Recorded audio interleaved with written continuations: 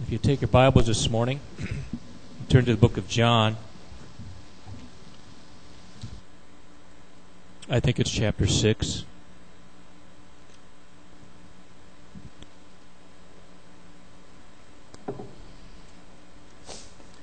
I just remembered Martha's sister passed away a week ago. So Martha is there this morning at Fostoria. That service is going on right now. And Reuben and Rosa they're at a funeral too, aren't they, today?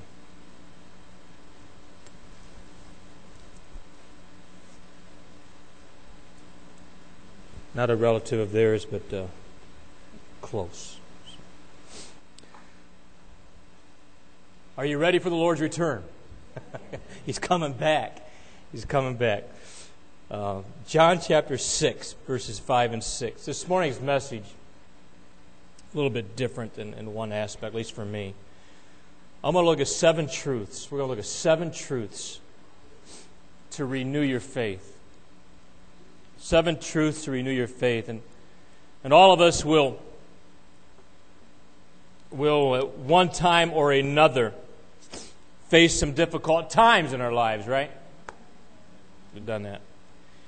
And times that you can consider very troubling and disturbing and stressful. And it's during these times that we need to hear words of comfort. We need to hear words of hope. And that's what we need. That's what we're going to look at today. And if you're one that is going through something or has gone through something, whatever that may be, you need to hear that. If you're one that has not gone through it, and as what's happening in our church right now, sometimes it's difficult to find the proper words, right? You ever been there? What do you say? And you say, what can I say? It's so difficult. John 6, verses 5 and 6. Then Jesus lifted up his eyes, and seeing a great multitude coming toward him, he said to Philip, "Where shall we buy bread that these may eat?" This he said to test him, for he, Jesus, knew what he would do. Father, I thank you for your word today, and Lord, it is powerful. It is truth, and we need your word. And so, Lord, as we look into it, various portions of Scripture today, just may our minds grasp what you have to say to us. May we live on that and apply it to our lives. In Christ's name we pray. Amen.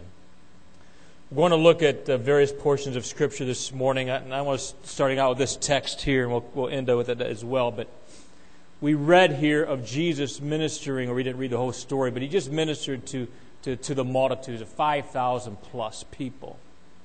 Okay, they all are getting hungry, as probably some of you are right now. And Jesus turns to Philip, and he's asked this question: where shall we buy bread that these thousands of people can eat? He was saying to him, these thousands of people, Philip, are hungry. How are we going to feed them? This is Jesus talking to Philip. Philip, what are we going to do? Isn't that amazing? Who has the answer? Jesus. And he goes to Philip. He says, what are we going to do, Phil?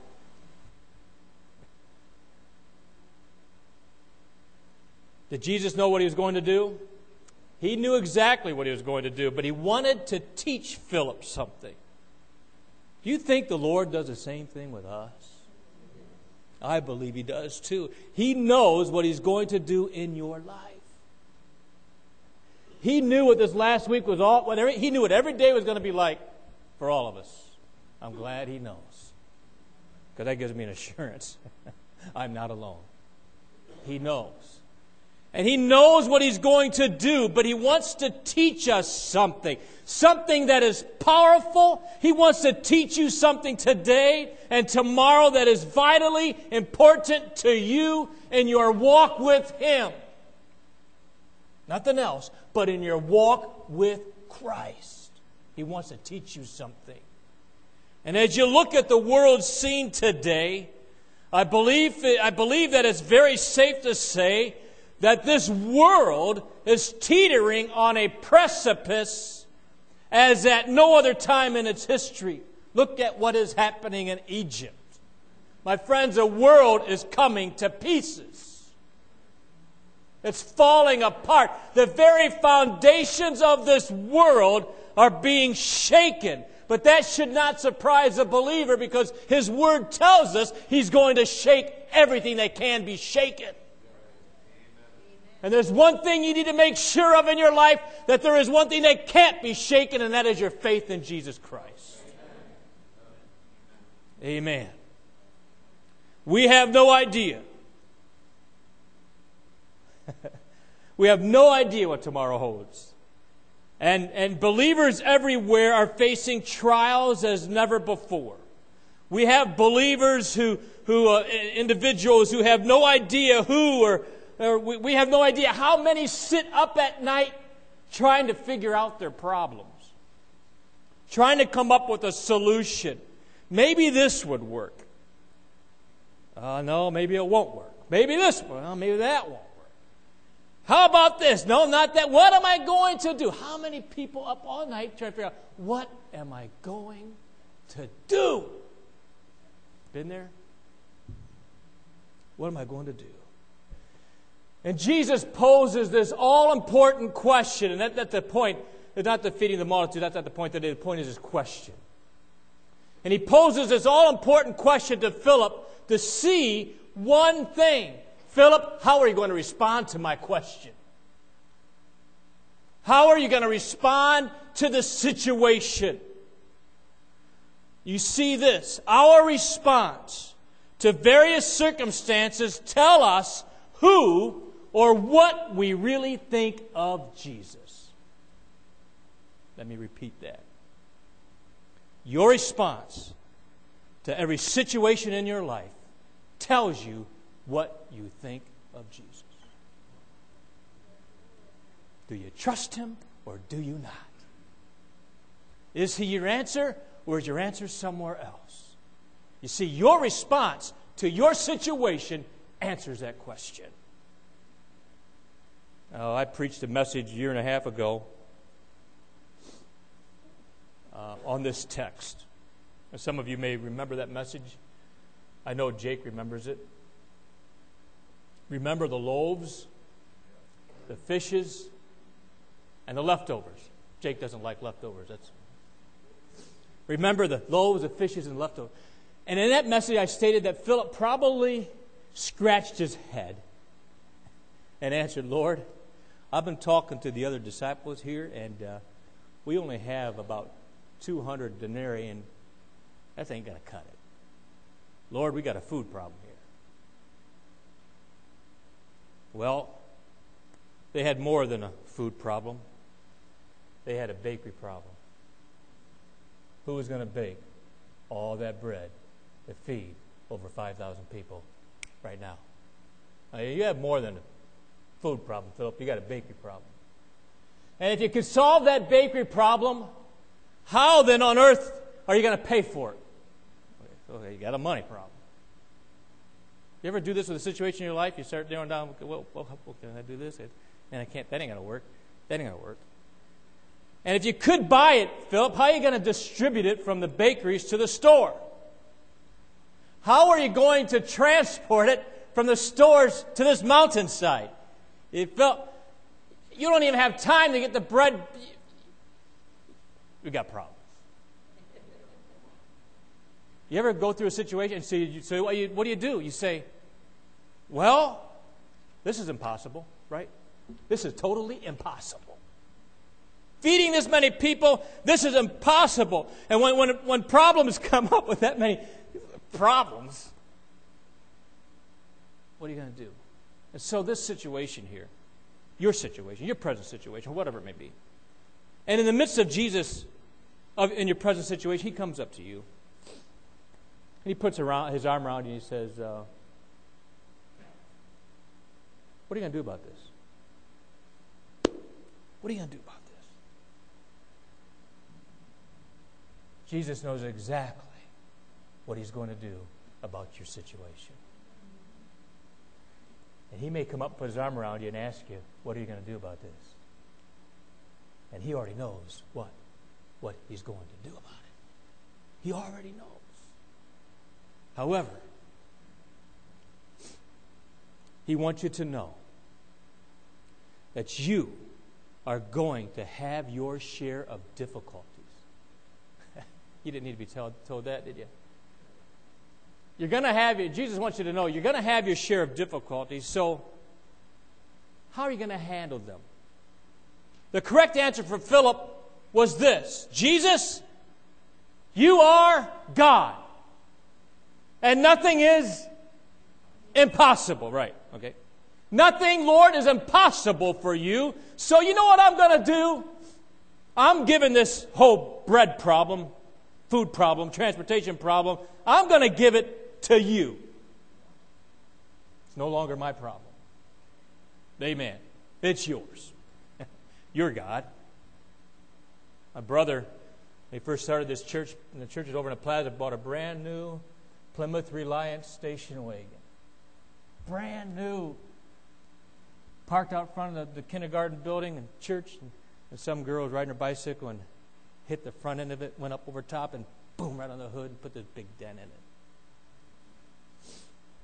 Somebody came in and told me, somebody hit your car. He goes out there, and he goes, oh man. He said, Lord, look what she did to your car. That's how you deal with it. What are you going to do about it, Lord? Doesn't everything you own belong to Him? Yes. There it is. So here's a message today. Jesus wanted Philip to remember his words to him about God's faithfulness. Jesus wants all of us today to remember God's word to us. He has given us powerful words of comfort, powerful words of hope for just a time as a crisis that you are in. He has given you His word. We're going to look at 7 of them today. Matthew 15:32. Number 1. This is a 7-point message. But they're fast points. And that's all they are, just points. Matthew 15:32. And this is about the same thing, the feeding of the 4,000. Jesus called His disciples to Himself. And He said, I have compassion on the multitude because they have now continued with me 3 days and have nothing to eat. And I don't want to send them away hungry, lest they faint on the way home. Okay. This statement by Christ is to all believers for every generation. He's telling us this: I am power, and yet I am compassion. I will do more for my people than just heal them. I'm going to make sure they have enough bread to eat, for I am concerned about every detail of their lives. Jesus is concerned about every detail of your life. I want you to realize Jesus is saying to him, I am more than just power, for I am also compassion. And if people see me only as a miracle worker, or if they see me only as a healer, they will fear me. But if you see me as compassionate, if you see God as a giver of good gifts, you will love me and you will trust me. And that is a problem with society today. We don't trust the Lord because we don't see Him as compassionate. We see Him as a man on a throne with a club ready to smack us over the head whenever we do something wrong. There is a day of judgment coming, but we're not living in that age. We're living in the age of grace. Our God is a compassionate God. His mercies are new every morning. His grace is sufficient for you. And when we get a hold of His compassion, we will trust Him. And we will love Him. God is willing to intervene in the struggles of your life every day. Haven't you told someone going through a struggle something like this? Hang on. Hang on. God is a miracle worker. Have you ever told anybody that? God's a miracle worker? God's promises are true. You tell them that. Don't lose hope. He's going to answer your cry. I've told people that all the time. My question for you today is, do you really believe in miracles? Do you really believe? How do you answer that question from the Lord? Most of us would say, yes, Lord, I believe every miracle that I've read in your word. You can do it. I believe it. I believe the question God has for us as a church today right now is this. Do you believe that I can work a miracle for you? Not a miracle for the 4,000 or the 5,000 or the blind man or the man with leprosy. Do you believe that God can work a miracle for you? Not just one miracle, but a miracle for every crisis, a miracle for every situation you face. Philip, what are you going to do? You put your own name in there. You see, I don't know about you. I know about me. And I need more than this miracle of loaves and fishes. Don't you? You see, I need a miracle for today. Not yesterday. Yesterday's gone. I need a miracle today. I need a miracle designed by God for my present situation. Don't you? Don't you need one for this situation? Aren't your other situations long gone, right? I don't need a miracle for something. God's already done miracles back. That's fine. I need a miracle for this situation. So, are you expecting the Lord to work a miracle? Or are you just hoping that He will? You see, that's a question Jesus was asking Philip. It's a question that demands real faith.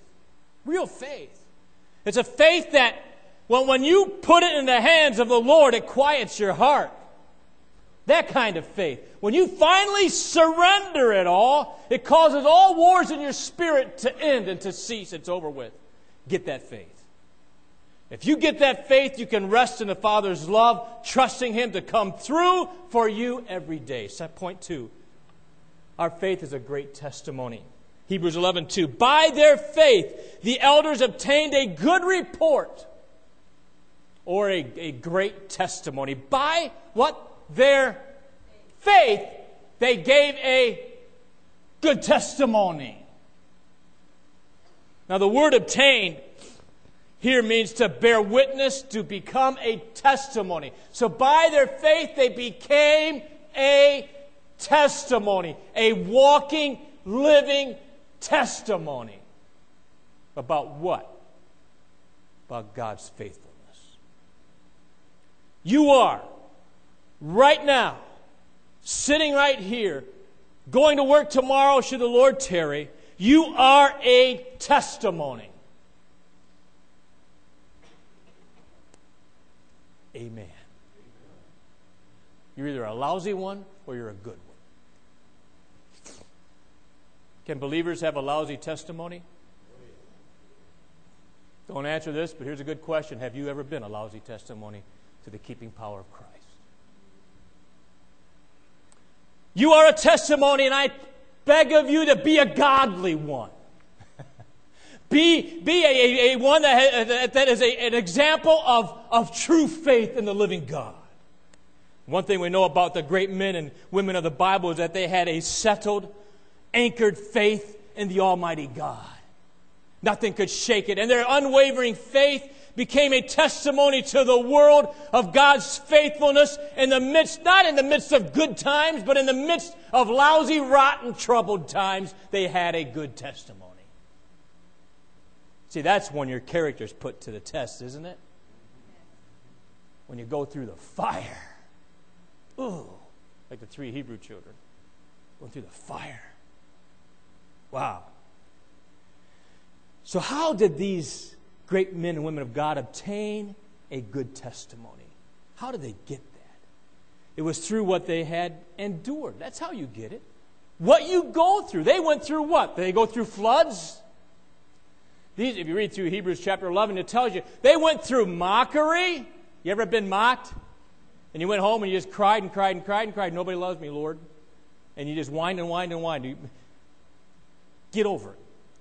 These guys went through floods. They went through mockery. They went through handcuffs. They went through chains. They went through imprisonment. They went through fire. They went through torture. They went through warfare. They went through lions' dens. They went through being sawed in half in a log. They went through crucifixions and through all of these things.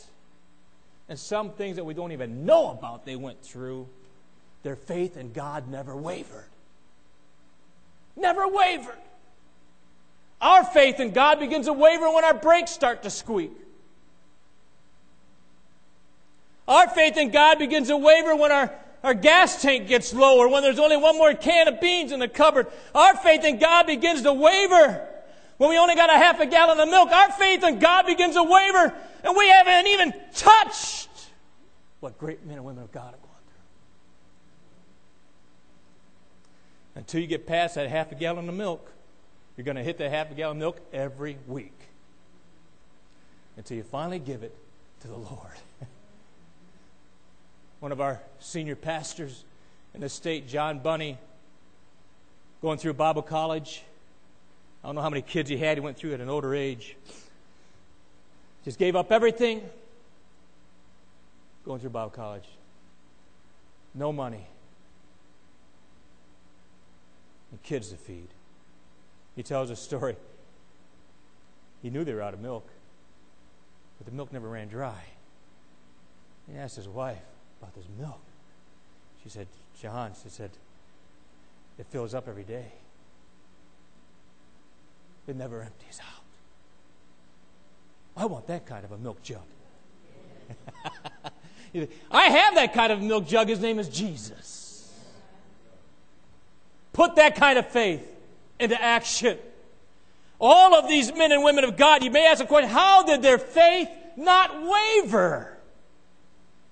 You see, all of them had an inner witness that God was well pleased with them. They knew that God was looking upon them with a well done. You have believed and you have trusted in me. Well done. I'm reminded of the 3 Hebrew children. I preached this a few weeks ago. They made a statement of faith to Nebuchadnezzar. Our God will deliver us. That was their statement of faith. Then they made a statement of commitment. And that statement of commitment said, and if he doesn't, we're still not serving your God. My God will deliver me. And if he doesn't, I'm still going to serve him. That's where we lose our faith. We say, God, get me through this and I'll serve you. No. God, whatever your will is for me makes no difference. I'm never going to waver in my faith. And they made that commitment of faith they made a commitment. We need to make commitment. Anybody can make a statement. Right? Words are cheap, are they not? Words are cheap. Anybody can say anything. God wants a commitment from your heart. That's what he wants. And so you commit it. Lord, even if you don't fill up my milk jug, I'm still going to serve you. And when they made that commitment of faith, God was honored. Because they said, we don't make a difference, Nebuchadnezzar. You can do to us whatever you want to do. My faith in God is not wavering. Young people, hear me today, because the world is after your faith. He's after your faith. If he gets your faith, he gets your soul. Don't waver your faith in the living God. Are you diligently, God says he is a rewarder, is he not? He's a rewarder of them who diligently, what was that last word you said? Him? Those who diligently seek him. Are you diligently seeking the Lord today, or are you diligently seeking his blessing? There's a vast difference. Because if you're diligently seeking His blessing, you're going to lose your faith. If you're diligently seeking the Lord, He's going to reward you. And whenever we hold our faith position through hard times, we receive the same affirmation from the Holy Spirit. Well done! You are God's beloved testimony to a lost and a dying world.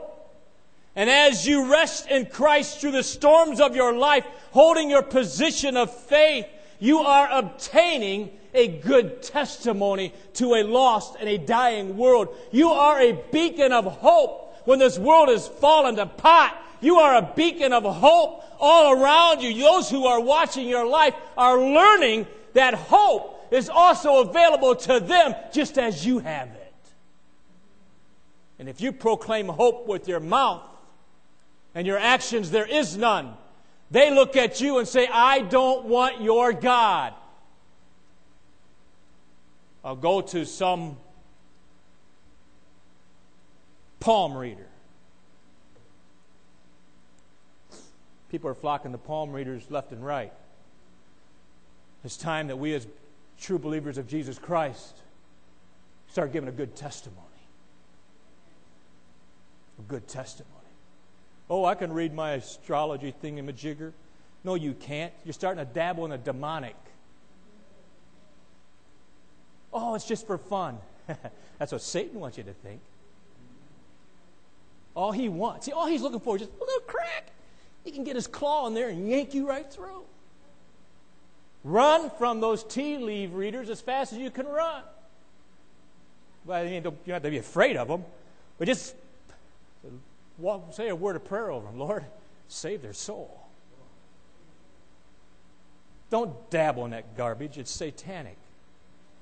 And I know I get in a heap of trouble when I say that, but it ain't the first time. And as the people observe your faith in the hour of your crisis, and Jessica, I applaud you. It wasn't an easy thing for you to do this morning. She's a strong woman. I'll let you know that as your pastor. And when people see you, Jessica, stand like you're standing in the hour of your crisis, they will say, there stands someone who hasn't lost their faith in the living God. Amen. And they have no fear whatsoever. What enables them to trust through such upheaval in their lives? I'll tell you what enables them to trust. The one true God. He enables us. The living one who reigns and has supplied every one of His children with everything that they need to sustain your faith. There is no reason for your faith to be diminished because Christ has given you everything to sustain it. Even if calamities continue to arise worldwide, you and I have been given the witness of the Holy Spirit who abides in us, and God's fully revealed written word to us. These things will sustain us even as the world shakes to its very foundations. Number 3, Nehemiah 4:14. Have you ever been, we have a weapon against fear. Aren't you glad? Have you ever been overcome with fear? I got 3 glasses of water up here. Make sure I got the right one.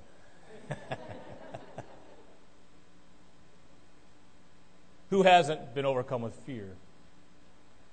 When that happens as a believer in Jesus Christ, we must remind ourselves of how great our God is. Remind yourself of how great God is. We are to recall all of God's great deliverances in the past. And for those who have been trusting in Him, remember that great cloud of witnesses and those who have claimed the same majestic power for their trials. You claim that same majestic power for your trial. And here's a quote I want you to get a hold of today. Fear cannot get a stranglehold on any servant of God who has a vision of God's greatness and His majesty. And if fear has a grip on you, then you don't have a grip on Jesus. Somebody's got to change, and it's you. and me. If you are a servant of God and your eyes are upon His majesty and His greatness, fear has nothing to do with you. Nehemiah knew this very well. He walked back and forth working on rebuilding the wall. We can read it in Nehemiah of Jerusalem. He was surrounded by enemies. And you may feel like you're surrounded by enemies. And these worn-out workers had a hammer, in one hand and a sword in the other hand. And they were working that way. And all the time, as time ticked by, they began to get a little scared, a little worried. And you say, how are they able, even in that midst, to be able to resist the fear that they had to be feeling? Well, Nehemiah reminded them in the 14th verse of chapter 4 of how great and mighty their God is. Is your God great and mighty? Or are you serving some stick of wood? What are you serving? Some molded plastic thing called a TV? What are you serving? What are you serving? And Nehemiah says, don't be afraid of them. Remember the Lord. He is great and He is terrible. Remember the Lord and fight on. Amen. Remember the Lord and fight for your faith. Remember the Lord. Remember the Lord. Moses, that's how he dealt with the fear in Israel. He told them, if you say, this is really good, if you say in your heart that these nations are greater than us, you shall not be afraid of them.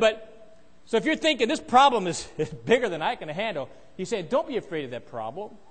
Don't be afraid of that situation. Remember what the Lord your God did to Pharaoh. Remember what He did to the whole nation of Egypt. Remember His awesome power. Remember how He opened up the Red Sea. Don't fear, for the Lord your God is among you, a mighty God and terrible. He'll fight for you. That's how Moses dealt with it. You may wonder how you'll survive. How will I gain a victory? But all you need to do is remember, here's our weapon against fear, the awesome power of Almighty God. That's your weapon. Remind yourself of who God is. Remind yourself of what He has done. Remind yourself of how faithful He is. He must be your praise. He must be your worship.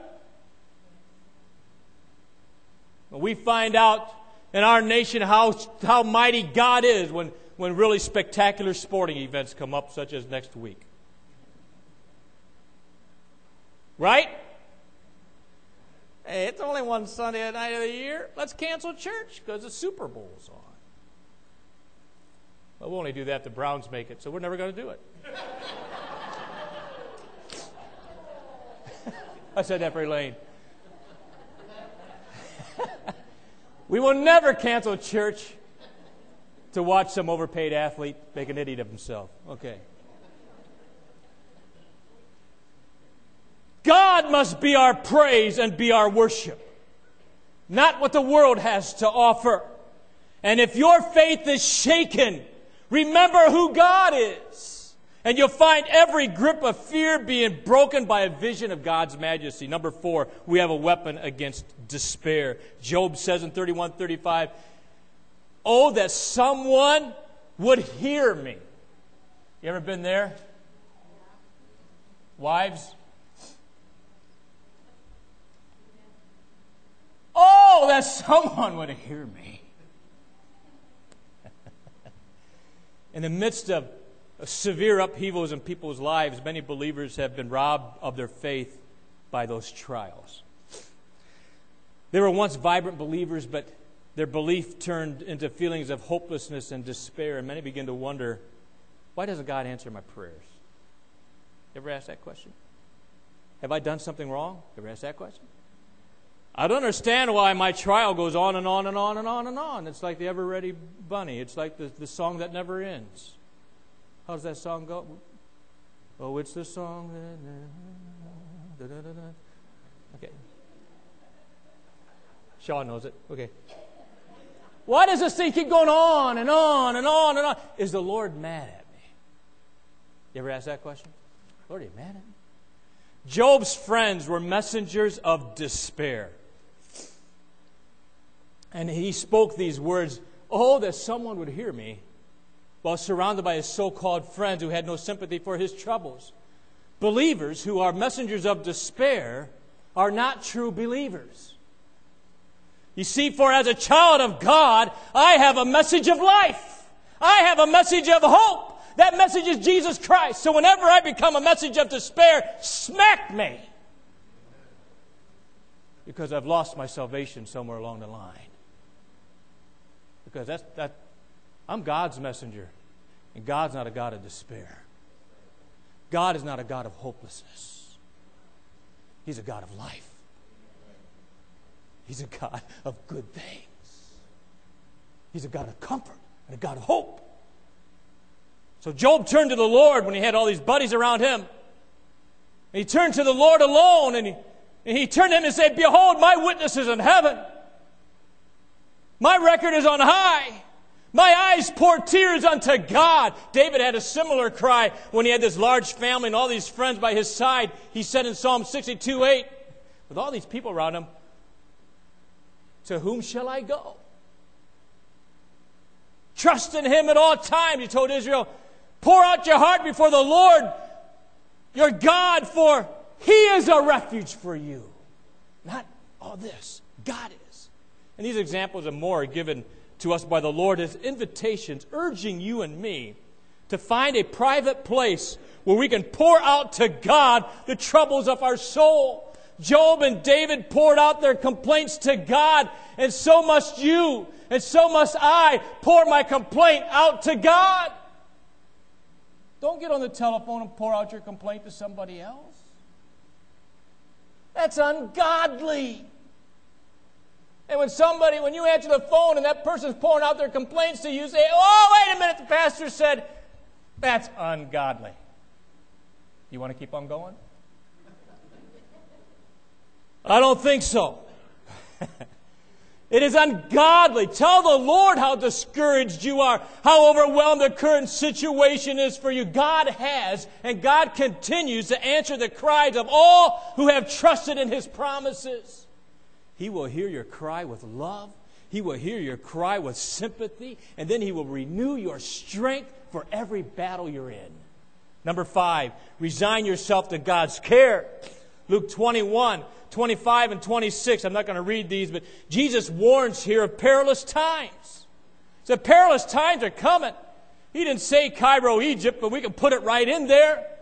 He's basically telling us, without hope in me, all you thousands and millions of people are literally going to die of fright and fear. But those who trust in God and trust in His Word and in His promises to preserve His people. Has God not promised to preserve His people? Somebody knows. Has God promised to preserve His people? Yes, He has. And so the God who has promised to preserve His people, and if you're His people, you have a glorious freedom from all fear. Amen. So resign yourself to the care of God. So how can this be? True freedom consists of totally resigning your life into the hands of the Lord. How is that done, Pastor? It's done by an act of faith. An act of faith. It means put yourself completely under His power, under His wisdom, under His mercy. Be led according to His will, not your will. And if we do these things, God promises to be totally responsible to feed you, to clothe you, and to shelter you. And to guard your heart from all evil. God has promised to do that for you. So why are you worried about what you're going to eat? You know how many Christians are so worried about the end times right now that they're scattered, they're filling up their basements with food? Lord, help them.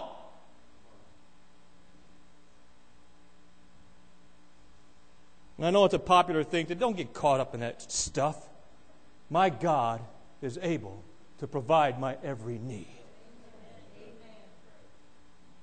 The ultimate example is Christ when He went to the cross. Before He gave up His spirit, He cried out, "Father, into your hands I commend my spirit." What did He just do? He entrusted to the Father His very life. He entrusted to the Father his eternity. He entrusted to the Father the custody of himself. And in so doing, he placed the souls of each of his sheep, which I'm one, into the Father's hands. There's two.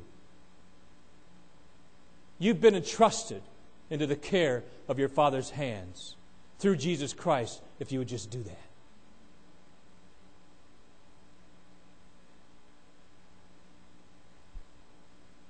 And if we are being asked to trust our lives to someone else, we better know that that someone has the power to keep us. We better know that that someone has the power to keep me from danger and threats and violence. And Paul said to Timothy in the second book, in chapter 1, somewhere through there, he said, I know through all of these things, through all that I've gone through, nevertheless, I know in whom I have believed. And He is able to keep me. He is able to keep me. He is able to keep me. He said, I am persuaded. I've committed everything to Him. Everything to Him. Verse number 6. Live in the fear and the awe of the Lord. God right now is shaking the nations. And He's going to shake them even harder. And He may even shake the church. Because you see, the Lord is coming back soon. And He's not coming back for a people who have wrinkles. I'm not talking about age. I'm talking about your lifestyle. Because if you're coming back for those without wrinkles, I ain't going to make it. I got wrinkles all over. Those who are clothed in the righteousness of Christ, that's who He's coming back for. And He's coming back soon. And when God shakes all the nations, Ezekiel says, we're going to be greatly tempted to fear. He says, can your heart endure, or can your hands be strong in the days that I will deal with you? God warned Noah of his coming judgment. He told him to build an ark. Hebrews 11:7 tells us Noah was moved with fear. David in Psalm 119, 120 admitted, my flesh trembles for fear of you, the Lord, and I'm afraid of your judgments. Habakkuk saw disastrous days ahead of him, and he cried out, when I heard about what's going to happen, my belly trembled. My belly's trembling right now, but it's more because I'm hungry. He said, my lips quivered at your voice, O Lord. Rottenness entered into my bones, and I trembled in myself that I might rest in the day of trouble. Now note that the fear in each of these godly men was not a fleshly fear, but a reverential awe of the Lord. They knew what He was going to do. And I'm going to tell you this. When God shakes this world, which He's doing, if that doesn't cause you to fear the Lord's judgments, then may He have mercy on you.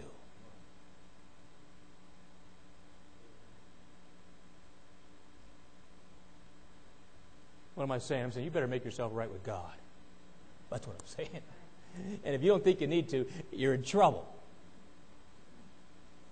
You see, these guys weren't afraid of the enemy of their souls. They weren't afraid of the situation. I'm not afraid of what's happening in the world. But am I right with God? Lord, I want to be able to stand with you. They feared God's righteous judgments. That is because they understood the awesome power behind the approaching calamities. They didn't fear the outcome of the storm. They feared God's holiness. That's what they feared. And each of us will experience overwhelming fear when trouble hits us hard.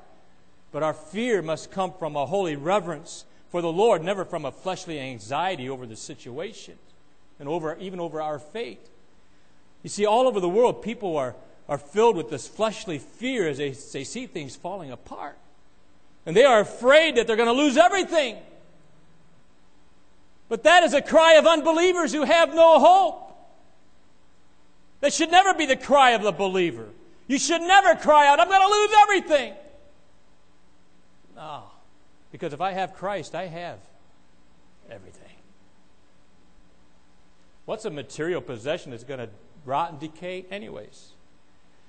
If you're saved today, your Heavenly Father will not endure such unbelief in you.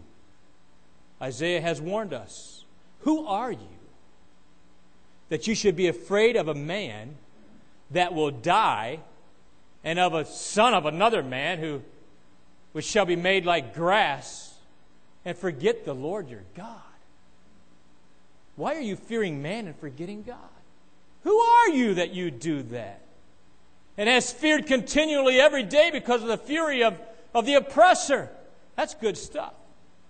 Who are you, in other words, if you fear man and forget God? Let me put it this way. If you're fearing man, you have forgotten God.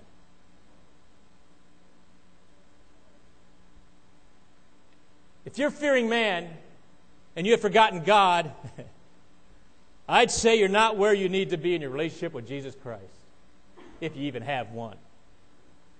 Isaiah 8:13, sanctify the Lord of hosts himself, and let him be your fear, and let him be your awe. We are to let God be our fear and our awe. That kind of fear leads not to death, but to life. And lastly this morning, number 7, delight yourself in the Lord. Psalm 37:4, when you resign yourself truly and fully into the hands of God, you will have abiding peace no matter the circumstance you're going through. David said, delight yourself in the Lord, or whoever wrote that psalm, and will give you the desires. He will give you the desires of your heart. So if you have resigned yourself into the Lord's hands, He is going to empower you to endure any hardship that you may go through. And I've said it time and time again already this morning, Jessica is a strong woman. It's not because of anything special about Jessica. It's about the Holy Spirit that is in her. He has allowed her to endure this. And His desire is that you go about your daily business without fear and without anxiety, because you are trusting in the care of your Lord and Savior Jesus Christ. And your resignation to Him will have a very practical effect in your life. And the more resigned you are to God's care, the more indifferent you will be to the conditions around you. So if this world, what's happening, this world is shaking you up, then I tell you, you better get on your knees, because your faith is next. And get that truth today, and we'll say it again. The more resigned you are to God's care, the more indifferent you will be to the conditions around you. And I'm not saying you'll be indifferent to people. I'm not saying that. You will be indifferent to the circumstances around you. I don't know about you, but I know this world is headed for a heap of trouble. I know it. How do you know that? The Bible tells me. But I also know God says He'll keep His people through it. So what am I going to stand on? I know it's all going to happen. I'm standing on His Word. If you are resigned to His keeping power, you won't be scared by any terrible news. And if you get scared by terrible news, keep the TV off. If you're resigned to His keeping power, you won't constantly be trying to figure out the next step in your life. If you're resigned to His keeping power, that means you have entrusted your life to Christ. You have entrusted your family to Christ. You have entrusted your future to Christ. You have entrusted it all into His safe and loving hands. If you have resigned yourself to His keeping power. Our great shepherd, Jesus Christ, knows perfectly how to protect His sheep. Doesn't He? He knows perfectly how to protect you. He knows perfectly how to provide for you. He knows perfectly how to keep you. He knows perfectly how to preserve His flock, doesn't He? Our great shepherd leads His flock in love, not with a whip, not with a club. He leads you in love. Musicians, if you'd come. So, how great is our God? We have to sing that song. It just kind of fits. We need to know, reminded of how great our God is. So in closing today, going back to John 6, right? 6, 5, and 6. I think I'd remember that by now. Jesus asked Philip this question. What do you think we should do?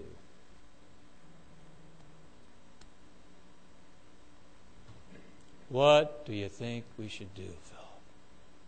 When you're going through your situation in your life, worship team, you can come as well. When you're going through a situation in your life, the Lord may ask you that question, what do you think we should do? I want you to know God already has the answer. The Lord already has a plan. Sean, with your business, Lord, what are you going to do? When jobs, I know I've been through it with my dad's business. When jobs seem to I'm down to one. Oh, he always comes, doesn't he? He always comes through. He always had. Ask my dad. He's been in it since, how old am I? 54 years. That's how long he's been. And he has seen more ups and downs than roller coasters I've been on. And he would tell you, God always comes through. Well, why does he always come through for some and not for others? Well, you got to be obedient to his word. You got to be obedient. So, Philip, what do you think we should do? And may our response be this: Lord, you're the miracle worker. I surrender all my doubts to you. I surrender all my fears to you. You can begin playing if you would. I entrust you with what? This entire situation. I give it to you. It's in your care. I entrust my whole life into your care. I know you will not allow me to faint. Didn't God say that in one of the scriptures we read? Jesus said, I don't want them to go home hungry lest they... He didn't even want them to faint. He doesn't want you to faint today. So He's given you His word. So you won't faint. Let's stand this morning.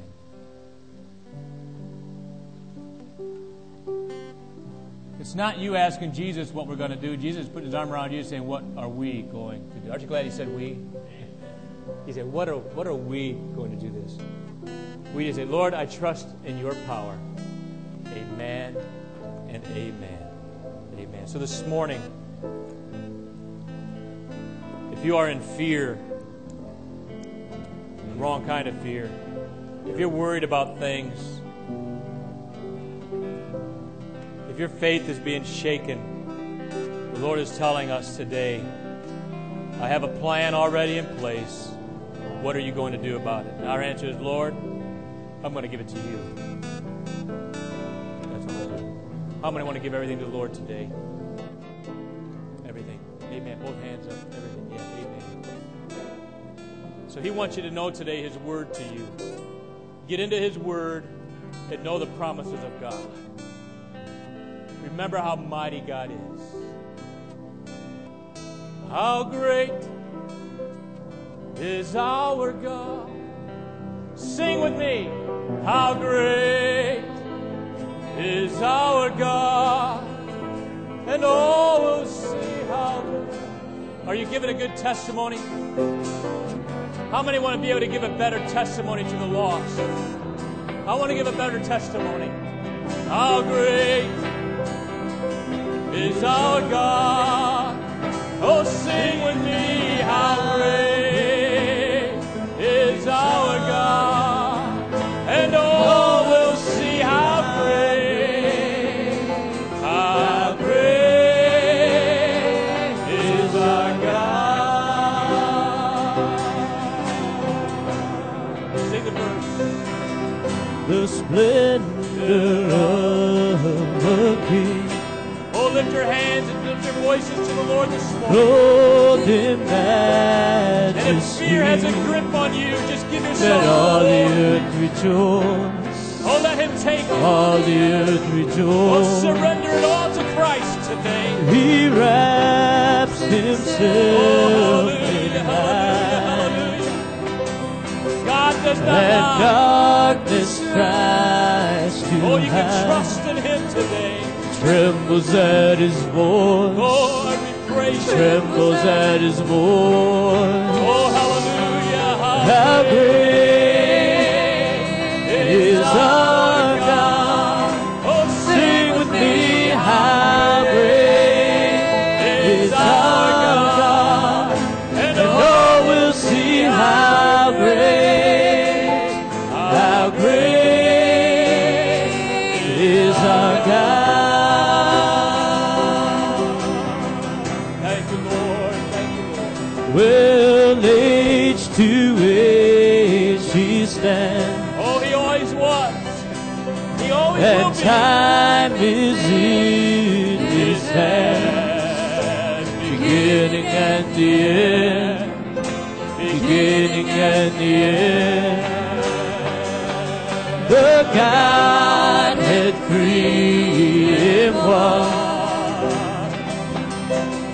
Oh, Father, Spirit, and Son, the Lion and the Lamb, Oh, the Lion and the Lamb. How great is our God. Amen, amen. Sing with me, how great is our God. And Oh, we'll see how great is our God. 'Cause he's the name above all names. He is worthy of all praise. Well, my heart will sing how great is our God. Oh, he's the name above all names. Thank you, Lord. Oh, you're the Name above all names. Jesus is He's worthy of all praise. Well, my heart will sing how great is our God.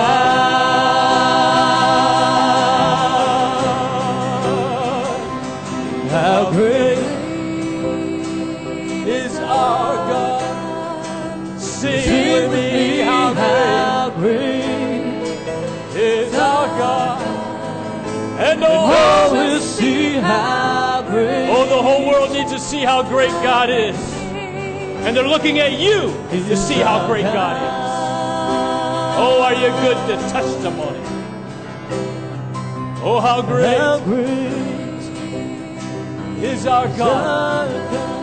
Oh, sing with me. Sing with me, how great. Lord, you are mighty, you are awesome. Lord, you keep your word. Oh, we'll see how You are my protector and my great shield. You're my portion. You're my refuge. is our God. Then sings my soul, my Savior God to thee. How great thou art. How great thou art. Then sings my soul. Oh, let your soul sing out. Oh, my Savior God, to thee. How great thou art. How great thou art. Sing it once again. Oh, blessed be your name, O Lord. Then sings My soul, we love you today. We worship you. God to thee. How great thou art. How great thou art. Then sings my soul,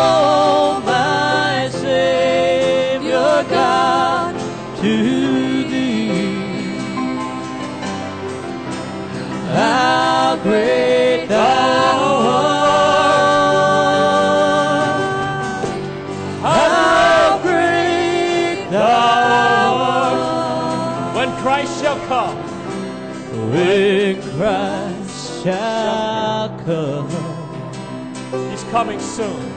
He's coming. we shall of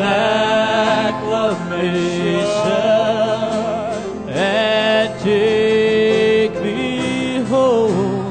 Oh, What joy amen. shall fill my heart. Then I shall bow Oh, yes, I am. Hallelujah. in humble adoration and then proclaim, Oh, my God, how great Thou art. Then sing my soul, my Savior God, to Thee. How great Thou art. thank you, Lord. How great Thou art. Blessed be your holy name. This is my soul, my Savior God, to Thank you, Lord. Thee. Thank you, Lord. Thank you, Lord. How great Thou Blessed be your art. How great Thou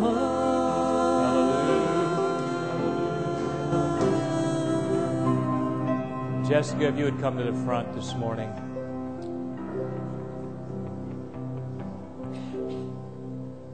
Just have some women gather around here.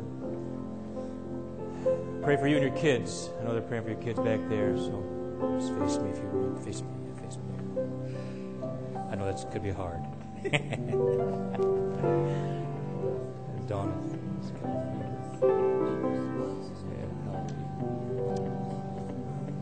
Thank you, Lord. We're just going to close the service in a prayer. Pray for Jessica and her kids. And Jessica, keep your eyes on the Lord. And remember how great God is. And the rest of us, remember how great God is. Remember how great God is. Remember our lives are just a vapor. Also know that the death of one of His saints is blessed in the eyes of God. Because He longs for us to be with Him. Not just in spirit, but in body as well. Father, thank you for this woman. Lord, you have filled her with your Spirit in such a way that she is strong beyond our understanding. And Lord, you have given her wisdom. I've seen that as well. Lord, her children now need a father.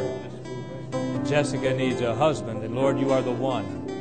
And Father, use your body today, which we are members of. Father, just to pour out love to her and to her kids. Lord, to pour out wisdom and direction. Lord, to pour out assistance under her.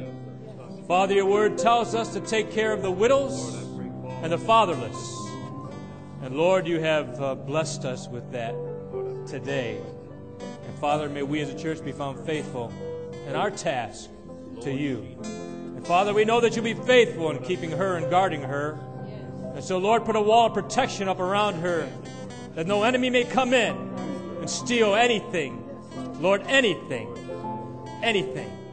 And so, Lord, just keep them all at bay while you do a work in this family. Raise them up.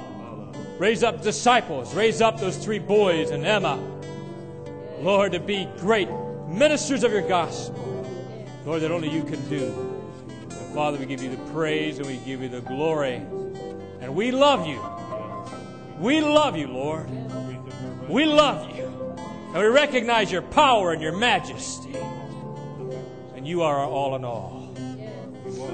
We give you the praise and we give you the glory.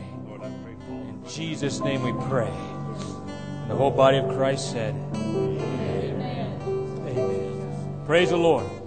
The Lord is good all the time. He is so faithful. So faithful. Praise His holy name. Lord bless you. Have a great day. And service tonight, youth, young adult, children, adult. And then Wednesday night, our celebration of life service for Harold.